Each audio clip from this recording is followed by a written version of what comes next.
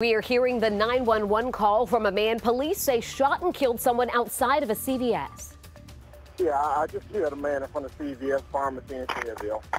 You said what? I just killed a man in front of CVS pharmacy in Fayetteville. Yeah, you heard that right there. The suspect calls police himself to say he has shot someone.